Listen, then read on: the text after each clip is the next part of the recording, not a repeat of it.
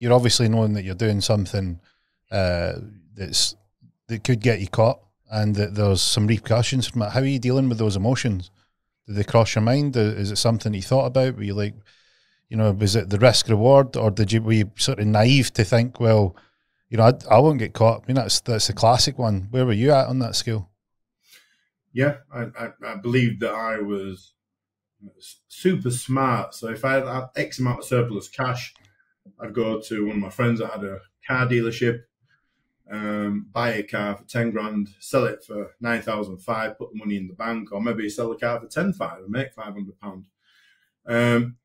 So I was kind of one step ahead in terms of I'm not going to get caught, not blasé, but if I've done a transaction and the narcotics have gone and the cash has gone, then on to the next one.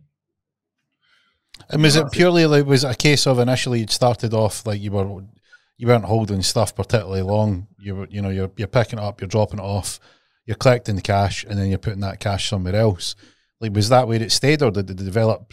Did it start to escalate? No, I think I was always very well aware that I was either a good middleman or a good connection or a trustworthy guy or something in between. I don't think it ever got to the stage where I had 20,000 here and 50,000 here and I've got 10 Rolexes. I was never that sort of character, whilst the guys that I knew and worked with and so on and so forth and over to Dubai and well up the ladder.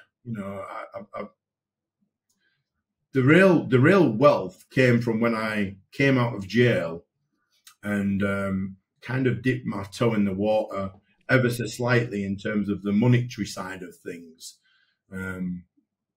That's when things really, when I was in jail, I really understood where I was, which was medium sort of level, to the guys that was importing it, working with Colombians over in Amsterdam, over in Belgium.